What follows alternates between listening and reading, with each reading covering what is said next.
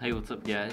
It has been a year since I bought these boots. So today I figured I would give you a review of what I think about these after a year and what I'm still looking for in a work boot. At the end of this video, I'll share with you my workwear checklist.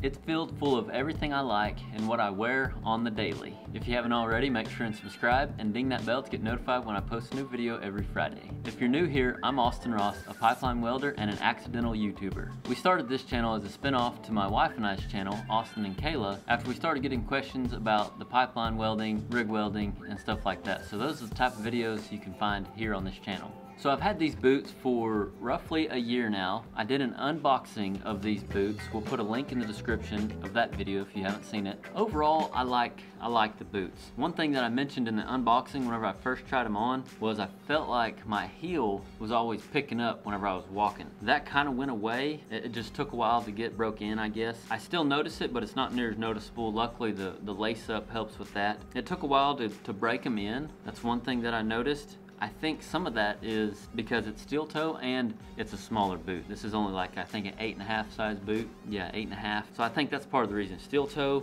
and the type of sole it is, I mean, see, even after a year, still kind of like stiff. I mean, they're still way broke in, but it took a while to get them broke in. But they're comfortable overall, and they get more comfortable every day. One thing I noticed about them is these wedge soles are slick in the mud and the rain, so like you got to be careful whenever you're climbing up on the back of a truck or anything. Whenever it's slick during the winter time or even just wet, this sole, it doesn't grip much. So that's one thing I noticed that could be unsafe about these boots. But the good thing about that, seeing as how they're slick, you don't track much mud.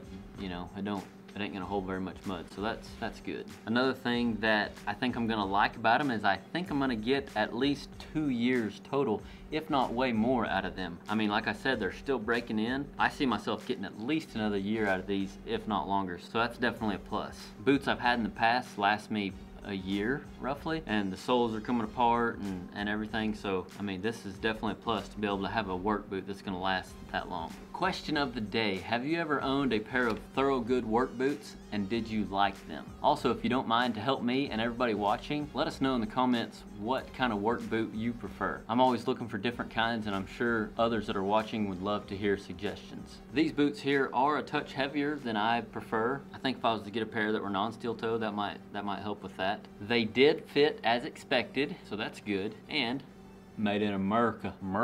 I got the 8-inch tops, and I'm happy with that.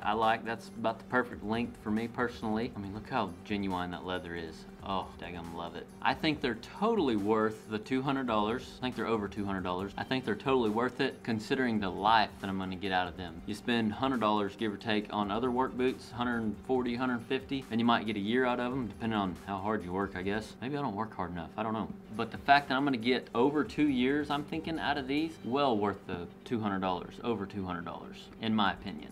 The next pair I get, I'm probably going to try non-steel toe for the sake of more comfortability is what I'm hoping. Since my foot's so small, it don't help with that right there. So I think the non-steel toe will be that much more comfortable. I want to try a pair of slip-ons, and I'm also going to look into, I think they make they make a different sole. I don't want to get the wedge sole. I want to try the other style of sole. You can get on their website and look the different styles they have, but the other main style of sole they have is the non-wedge. It has a little bit different pattern too. I'm hoping that it's less dangerous during the wet months. That's what I would change if I was gonna get a different pair. And like I said, I'm probably gonna try the slip-on pair. I know several guys that have the slip-on pair. I've tried one of my buddies on before. Super comfortable. The only thing I don't like about slip-ons is the fact that they get loose. One tip for those of you that may not be familiar with slip-on boots: whenever you do go to get a pair, make sure you get them somewhat snug, and you don't want them to be too snug and like cramming your toes, but you want them to be snug around your foot like this way,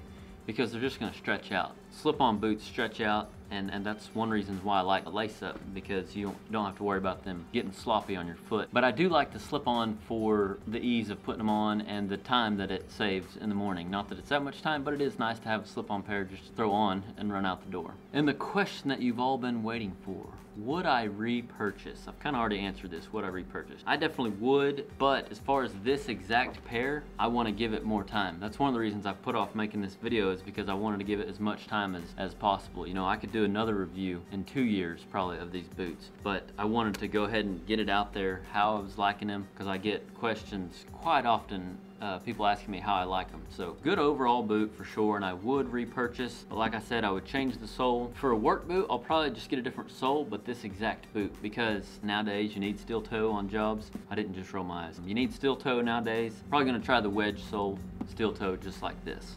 I'll probably end up getting another pair that's non-steel toe with the wedge sole. No, probably non-steel toe with the other type of sole, not the wedge sole. But anyway, we'll see what happens. Like the boots overall. If I was to rate this boot from a 1 to 10, 1 being the worst, I would rate it a 9. It gets a 9 because overall it's a very good boot. Just a little bit heavier than I like and too slick down here. Other than that, pretty daggum comfortable. Alright, I think that's going to be it for this video. If you are looking for a list of tested workwear, I've got one just for you. Just click the top link in the description, drop me your name and email, and I'll send it over to you. It's got everything from everyday workwear, winter workwear, and your PPE. PPE, personal protective equipment. Personal protective equipment. It's totally free, so again, click the top link in the description if you want my workwear checklist. Before you go, make sure to like the video if you liked it, answer the question of the day: have you ever owned a pair of Thorogood work boots, and what work boot do you suggest? Subscribe for more videos like this one, and if you want to get notified when I post a new video, make sure and ring that bell. My advice for the week is take care of your feet. Whenever I was diagnosed with diabetes about 3 years ago, I learned how important it was to take care of your feet and how important it was to stay on top of that. But even if you're not diabetic, if you have feet to stand on, take care of them. Don't take them for granted. Your feet do a lot of work for you. Let them know you love them. If you do hard laboring jobs like we do, you gotta make sure you're keeping them dry, staying in good shoes, and keeping your feet healthy. Remember, learn something every day, and we will see you next Friday. Thanks for watching.